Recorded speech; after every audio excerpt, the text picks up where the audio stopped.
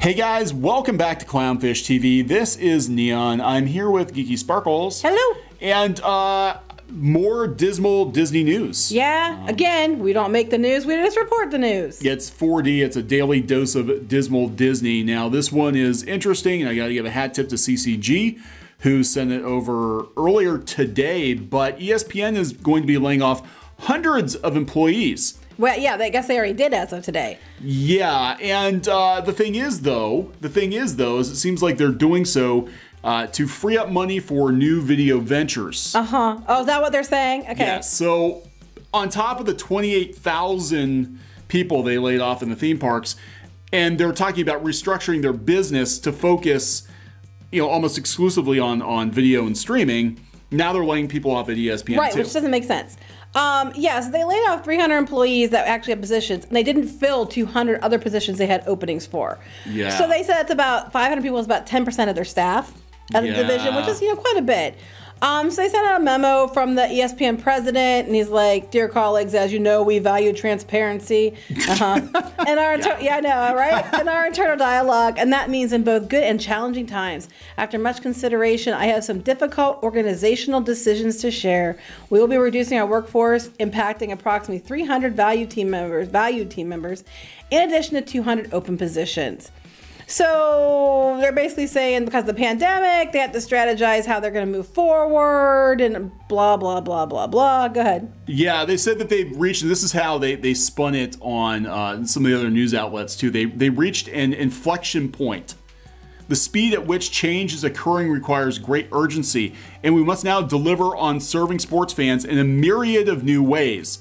Placing resources in support of our direct-to-consumer business strategy, digital, and of course, continued innovative television experiences is more critical than ever. So that is more important than your job, just so you know. Well, I said that. However, building a successful future in a changing world means facing hard choices, making informed decisions about how and where we need to go, and as always, in the most efficient way possible, right before the investor call.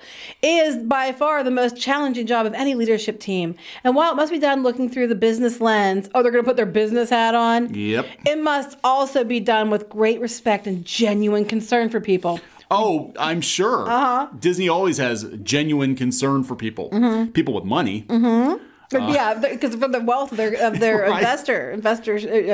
Shareholder wealth. Shareholder wealth. We're parting ways with some exceptional team members, some of whom have been here for a long time. Don't let the door hit you in the butt out, even though you've been here a long time. Yeah, all of whom have made an important contributions to ESPN. Well, maybe you would have had more money if ESPN didn't go all political. That was a big complaint that people had. That was. Numbers were dropping. Well, interestingly enough, while they're making these cuts for their changing direction, they are also trying to renegotiate their deal for the NFL Monday Night Football at $2 billion. They're also trying to get Sunday Night Football away from NBC, and they're hoping eventually to get the Super Bowl.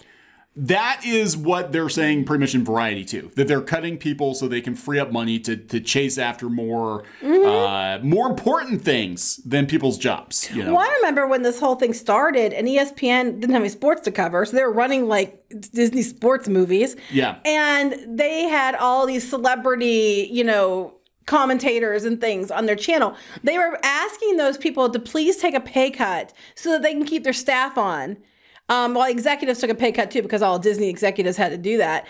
So they were asking celebrities to please take a pay cut. Some did, some didn't, so that people could stay on. And now they're changing direction. They're just cutting a bunch of people. Yeah, pretty much. I mean, it sounds like they're, I don't know. I don't even think, I'm going to be honest. I think this is all a smokescreen all the way around at Disney. I think this is basically, they're trying to make it look like they have a plan to investors because all of this is happening right before the earnings call. And they gussy it up. They gussy it up with corporate language. Be like, oh yes, we have a plan. We're going to refocus our whatever. Yes, the plan. I'm refocusing the blah blah blah blah blah. Yeah, I promise I won't lie anymore, Mom. Yeah, that's as the nose grows. But yeah, so that's what's going on here. This is partially true, but I think it's also to give the appearance of having a plan when that investors call happens next week. That's exactly what I think it is. They can say, look, okay, we know it's bad, but look at all we've done. We fired a bunch of people, and then we fired some more people. And after that, We fired some people at ESPN too. We have a plan, guys. I'm waiting, and I hope they don't do this, but they have been pushing off dividends for a while now. And if they turn around after this and be like, oh, it's looking so much better, here's some dividends, I'm going to be like, oh, hell to the no. Yeah. And I'm an investor, and I'll be like, oh, hell to the no. Well, Variety, the first comment here, people were like, well, how's the politics working out for you? Yeah, people were really upset when they did that because it's sports. It shouldn't have been political in the first place. Yeah, so then, of course, the comments become political too, but, there we go. All 6 of them. All 6 of the comments. Look, guys, we said before that, Disney is pinched harder than they're letting on. And they're just trying to give the appearance at this point, I think, that they have a plan. But the reality is that Titanic is sinking. The ship's on fire. The people are jumping overboard. And the media is basically just playing the violin on the deck. Pretty much. Pretending it's okay. And a lot of these things they want to do, you can't just flip a switch and do overnight. They take years. Yeah. They took other places years. And yeah, you can leverage your brand somewhat to make that a little speedier. But not to the extent that they're claiming they're going to do. And if you look behind the scenes, there's a lot of backdoor deals going on, a lot of things that they normally wouldn't do with sponsorships and things coming on board that you're not hearing about or seeing, and they're throwing a lot of people overboard. And I fully expect more. We said we expect more people to be thrown overboard when we heard they were changing direction. Yes. And we knew they would go to the places like, well, we already did the parks, so now they're going to head out to these other companies, throw more people overboard there, and that's exactly what they're doing. Just like we said was going to happen. Marvel Comics, you're next. Oh, well, here's hoping. Yeah, I'm just saying. I mean, you're right. They went to the theme parks first because that was basically an easy decision for them. One of the parks isn't open, and they can justify that. But yeah, they made this announcement 2 weeks ago that Disney stock was doing really well because it looked, again, this is all about looking like you have a plan when you don't have a plan. Yeah. And they knew that they'd get a stock bump. Like, guys, guess what? I know it looks really bad, but the sun will come out tomorrow. Tomorrow there will be funds. Tomorrow we're going to have, we have a plan. This was the plan all along. No, it wasn't. The plan was to grow Disney Plus in tandem with the movies and the theme parks and the travel and all the other stuff, ESPN, all the other stuff that Disney does. They did not plan to have Disney Plus have to be their life raft. No, it just happened to be there. It just happened to be there. If it wasn't there, I mean, and even then, I think it's still a drag on the company because it's 5 or 6 years away from being profitable. The only reason they launched it as soon as they did was because they were trying to beat Apple. Because, Iger was on the board of that at the same time that they were doing Disney Plus. And it wasn't Apple, it had the Apple Plus, and Disney's like, oh, we're doing Disney Plus. And it was a conflict of interest to me that he was on the board of Apple, that was a competitor at the same time of the Disney. Which he pulled himself off there. But that's why the rush was. It was to beat HBO. It was to beat Apple. It had nothing to do with this. It just happened to work out that they had that to their advantage.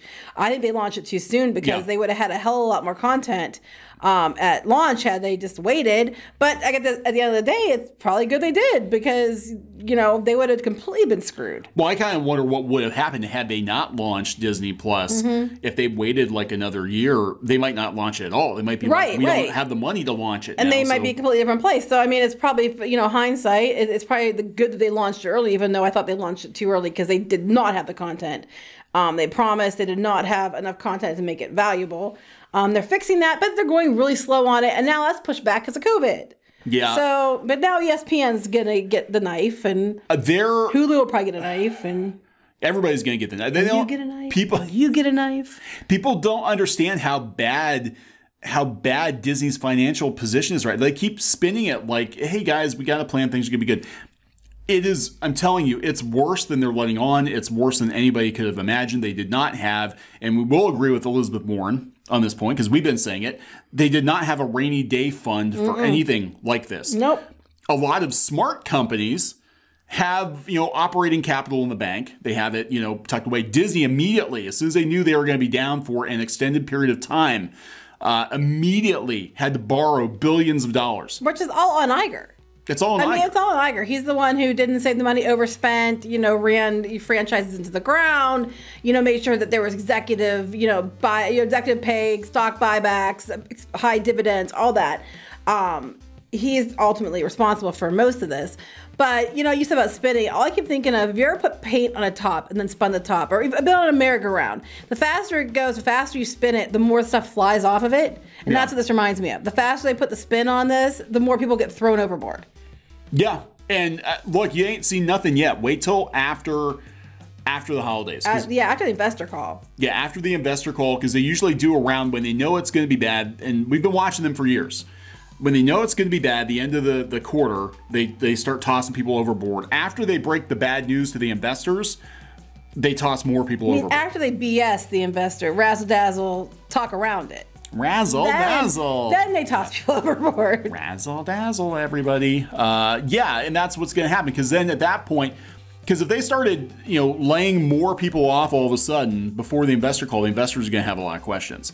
This way they can soften the blow and be like, oh, guys, we have a plan. We're laying these people off to focus on streaming, and we expect to beat Netflix by possibly maybe next year. Which is funny because ESPN Plus is their streaming things, they're bundling. So I just, you know, I don't even ask anymore. Razzle dazzle. Yeah. They don't even know what they're doing. Guys, the truth is Disney doesn't even know what we they're doing. need more cuts. We need them quick. Hurry, trims people off of ESPN. Yeah, ESPN. Claim it's for our new business strategy that we're just making up, pulling out of our ass, you know, every second.